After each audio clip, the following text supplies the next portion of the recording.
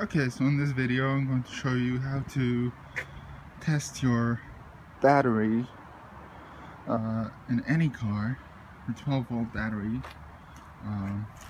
in any car with a voltmeter.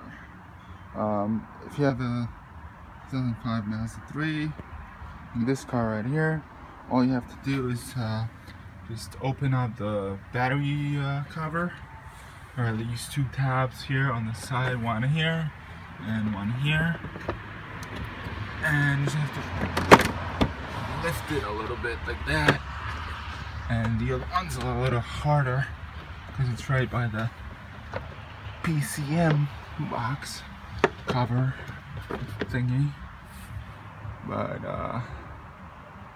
I'll see you in a jiffy. Okay, so once you have the battery cover off, this battery is quite a bit crusty and corroded. I'm going to be cleaning that up, but that's going to be another video. So this will work with any DVOM. Like this one, I have this one from that I just got not too long ago.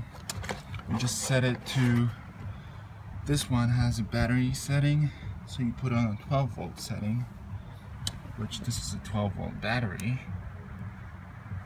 and you can take your probes. I'm gonna put the red one on the positive side, which is right here on this side. You can see the plus sign here, and the black one on the negative side. Just like this.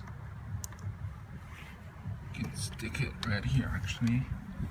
And a good battery will read at least 12.6 volts. And as you can see, this one's reading 12.7, which means that it's sufficiently charged. When it was quite a bit cold a few days ago, was almost 0 degrees, so the battery was reading like 12.4 and even maybe like 12.1. I did some testing a couple days ago, so you can see this battery is good. And when you start the car, obviously it's going to be charging because the alternator is going to be working, so it's going to be showing over 14 volts. At least that's what I've seen before on this battery. And that's it.